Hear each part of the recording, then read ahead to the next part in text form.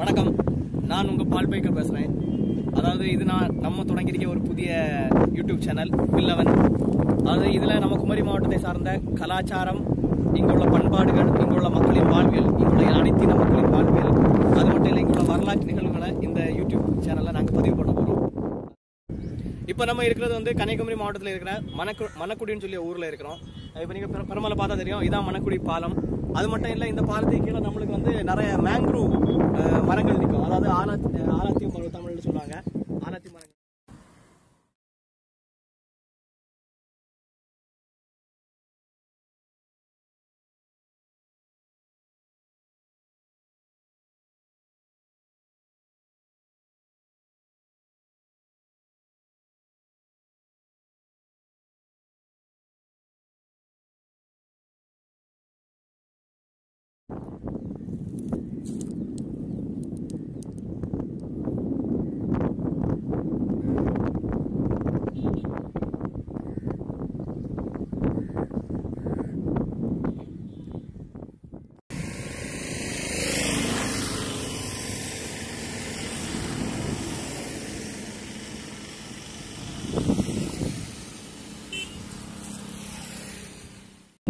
நம்ம இயற்கைக்கு ரொம்ப அதாவது கடல்ல உள்ள எக்கோசிஸ்டத்துக்கு கண்டிப்பா தேவையான ஒரு விஷயம்.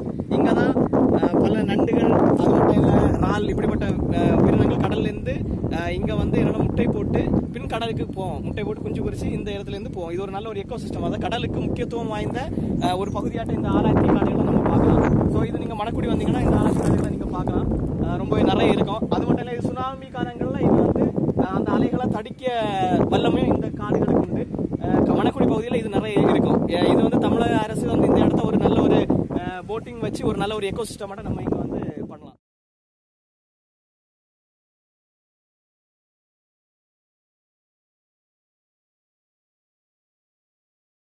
பாலம் இது புதிய பாலம். பழைய பாலம் கொஞ்சம் தள்ளி இருக்குது, ரொம்ப பேக்ல நீங்க பார்த்தா தெரியும். அதான் இது வந்து 2004 வந்து சுனாமியில வந்து அது முற்றிலும் இடிபட்டுச்சு. அதுக்கப்புறம் ஒரு இரும்பு பாலம், அது வந்து மிலிட்டரியால கட்டப்பட்டது. அப்புறம் புதிய பாலம் நம்ம தமிழ்நாடு கவர்மெண்டால இது கட்டப்பட்ட ஒரு பாலம் இங்க இருக்கு.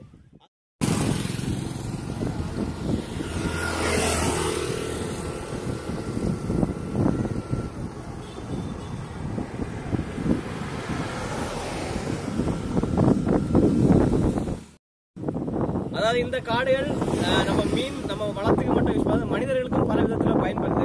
காரணம் எப்படின்னா, இப்ப சுனாமி வருதுன்னா இந்த காடு வந்து அதை தடிக்கிறதுல ஒரு முக்கிய பங்கு வகிக்குது. அதனால இது நம்ம மனிதர்களுக்கும் சில இயற்கை பேரிடர்கள் வரம்ப இந்த மேங்க்ரூவ் காடுகள் பயன்படுது.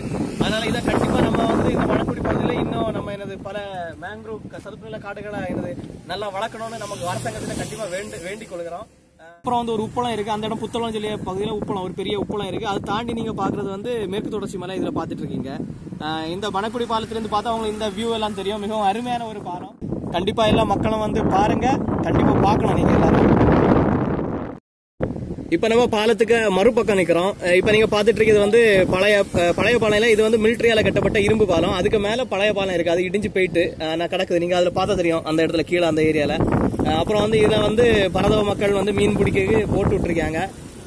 போய் இந்த இடத்த ஒரு துறைமுகம் போல அவங்க பயன்படுத்திட்டு வராங்க. அது மட்டும் இல்ல, இந்த மணக்குடி பகுதி வந்து பழையாறு சொல்லிய ஆறு தான் வந்து இங்க வந்து இந்த கடல்ல வந்து சேருது. பழையாறுன்னு சொல்லி ரொம்பவே பழமையான ஆறு. இது வந்து கோட்டார் வணிக துறைமுகத்துக்கு இந்த ஆறு தான் பழைய பண்டைய காலம், அதாவது 2000 வருஷத்துக்கு முன்ன ரோமனர்களும் கிரேக்கர்களும் வந்து வணிகம் செய்ய இது ஒரு முக்கியமான ஆறாட்ட கருதப்பட்டது.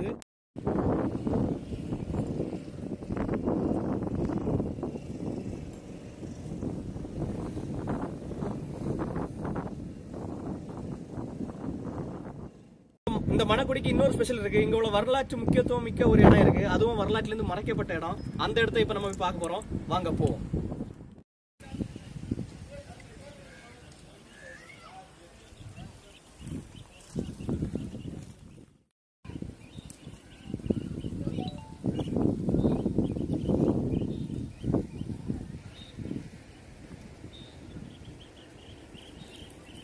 நம்ம இப்ப மணக்குடியில தான் இருக்கோம். இந்த இடத்துக்கு பேர் கீழே மணக்குடி. இங்க எதுக்கு நான் வந்திருக்கேன்னா, இங்கதான் இந்த வரலாற்று நான் சொன்ன வரலாற்று பொருட்கள் இருக்கு. பொருட்கள்னா இங்க இருந்த ஒரு கோட்டை. அதை இப்ப அந்த கோட்டையை உங்களுக்கு பார்க்க முடியாது. பட் உங்களுக்கு வேண்டி நாங்க இந்த அடர்ந்த காடுக்குள்ள போய் நாங்க உங்களுக்கு கோட்டையை எடுத்தாரோம். ஏன்னா இந்த கோட்டை வந்து வெங்கலராஜன் சொல்லி அரசனால் கட்டப்பட்ட கோட்டை. ஒரு 500 வருடங்களுக்கு முன்ன 1400களில் இலங்கையிலிருந்து வந்திருக்காரு. இவருக்கு தந்தை வந்து ஒரு சோழ நாடை சார்ந்தவர். அவருக்கு பேர் வீர சோழ நாடன் சொல்லி அரசன். அவருடைய பையன் தான் வெங்கலராஜன். இவர் வந்து இலங்கையிலிருந்து போர்ச்சுகீசியர் கூட சண்டை போட்டு பின்னால இங்க இருந்தது கன்னியாகுமரி மாவட்டம் மணக்குடியில வந்து ஒரு வெங்கல கோட்டை அமைச்சதாட்ட நமக்கு உள்ளூர் கதை பாடல்கள் மட்டும் இங்க உள்ள கதை என்னது வரலாற்று சான்றுகள் நமக்கு கிடைக்குது. அது மட்டும் இல்ல அவருடைய கோட்டை இன்னுமே மணக்குடியில சிதிலமடைஞ்சி மண்ணுக்குள்ள மக்கி உள்ள இருக்கு. சோ அதை நம்ம இப்ப தேடி எடுக்க போறோம். வாங்க பாப்போம் புதுருக்குள்ள.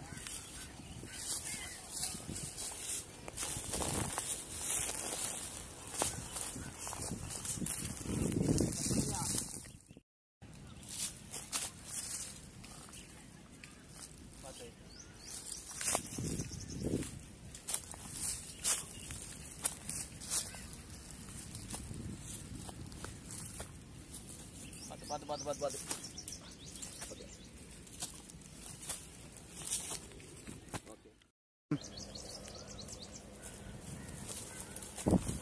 இதெல்லாம் ரொம்ப முள் மங்கி நல்லா கஷ்டமா இருக்கு. ஸோ இங்க யாருமே வராதுங்க. ரொம்ப கஷ்டமான இடம். வாங்க இங்க உள்ள மக்களுக்கு நல்லா தண்ணி எல்லாம் அடிச்சு போட்டிருக்காங்க.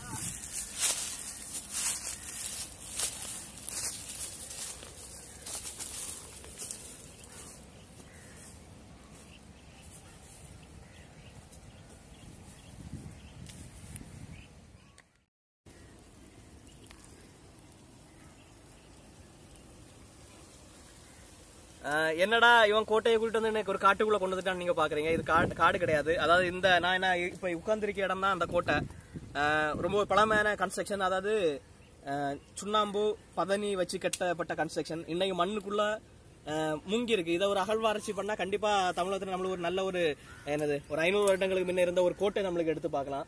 இது வெங்கலராஜன் கோட்டை. ஏன் வெங்கலராஜன் ஏன் பேர் வந்தனா இந்த கோட்டையை சுத்தி இருக்க இது வந்து அவர் வெங்கலத்துல செய்ததாட்ட ஒரு தகவல். அவருடைய கோட்டை கதவு எல்லாமே வெங்கலத்துல இருந்ததாட்டையும் அவர் இங்க ஒரு நல்ல செல்வந்தராட்டு இருந்ததாட்டையும் ஒரு தகவல். அது மட்டும் இல்ல இவர் நாடார் இனத்தை சார்ந்தவராட்டு இருக்காரு இந்த வெங்கலராஜன். இவருக்கு 2 பெண்கள் இருந்ததாட்டையும் அதனால இங்க இருந்த அரசர்கள் கூட அந்த பெண் மிகவும் அழகா இருந்து அந்த அரசன் பொண்ணு கேட்டதுனால தன் இனத்தை சார்ந்த பையனுக்கு தான் பொண்ணு கொடுப்பேன்னு சொல்லிட்டு ஏன்னா அவளுக்கு பொண்ணை தலையாரத்து போட்டதாட்ட நமக்கு இங்க கதைப்பாடல் இருக்கு. அவருடைய கோட்டை தான் இன்னைக்கு நம்ம இன்னும் பார்த்துட்டு இருக்கோம். இது ரொம்ப மோசமான நிலைன்னா இது இருக்கிறதே யாருக்குமே தெரியாது.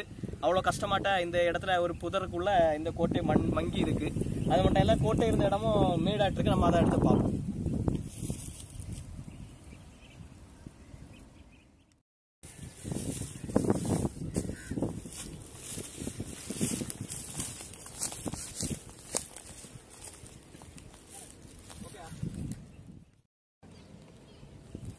நீங்க பாத்துட்டு இருக்கிறது அந்த கோட்டையில் உள்ள ஒரு பகுதி. இது கொஞ்சம் வெளியே தெரிய மாதிரி இருக்கு. மிகவும் சிதலடைஞ்சு இருக்கு.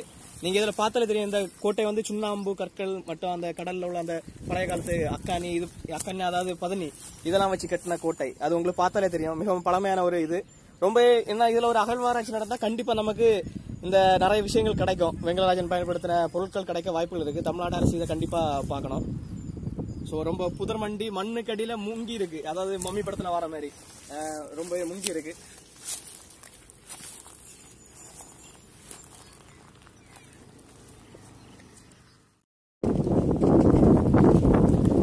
நம்ம இப்ப பாத்துட்டு இருக்கிறது வந்து அதாவது வெங்கலராஜன் இருந்த அரண்மனை இருந்த பகுதியில் இருந்துள்ள கடல் வியூ பாயிண்ட்.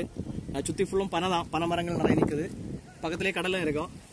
ஸோ இப்ப நம்ம நிக்க இடம் தான் இந்த கோட்டை இருந்த பகுதி. இப்ப வந்து மணல் திட்டு மாதிரி இருக்கு. ரொம்ப உயர்ந்த பகுதியாட்டு இருக்கு. ஸோ இங்க பாத்தீங்கன்னா உங்களுக்கு நல்லாவே தெரியும். இங்க நல்லா உயர்ந்து பனைகள் எல்லாம் உணர்ந்து எல்லாம் நிக்குது. ஸோ இந்த இடத்துல தான் அரண்மனை இருந்தாட்ட சொல்றாங்க. அகழ்வாராய்ச்சி பண்ணாதான் நம்மளுக்கு மீதி உள்ள தகவல்கள் நம்மளுக்கு கிடைக்கும். அது மட்டும் இல்லை இந்த கோட்டை வந்து கடல் பகுதி வரைக்கும் கொஞ்சம் எனது நீண்டு இருந்ததாட்டையும் தகவல் இருக்கு. அந்த கடல் அலை அது வட்டக்கோட்டை இருந்தது போல இந்த கோட்டை இருந்ததாட்ட தகவல்களும் இருக்கு.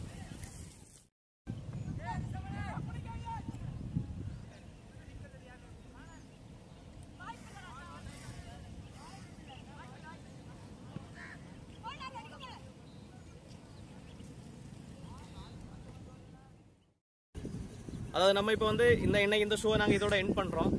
இப்போ நம்ம வந்து மணக்குடி பீச்சில் இருக்கிறோம். இங்கே வந்து மீனவ மக்கள் வந்து ஃபுட்பால் விளையாடிட்டு இருக்காங்க. அது மட்டும் இல்லை, நம்ம இந்த ஷோ இனி வரும் ஷோக்கள் உங்களுக்கு பிடிச்சிருந்தா எங்கள் சேனலை வந்து சப்ஸ்கிரைப் பண்ணுங்க, எங்கள் வீடியோவை லைக் பண்ணுங்க, உங்கள் ஃப்ரெண்ட்ஸுக்கு இதை பற்றி எல்லாருக்கும் சொல்லுங்க. மேலும் அடுத்த ஒரு நல்ல ஒரு வரலாற்று தகவலுடன், நல்ல ஒரு கலாச்சார தகவலுடன் மீண்டும் உங்களை சந்திக்கிறேன். உங்கள் பால் பேக்கர். நன்றி, வணக்கம்.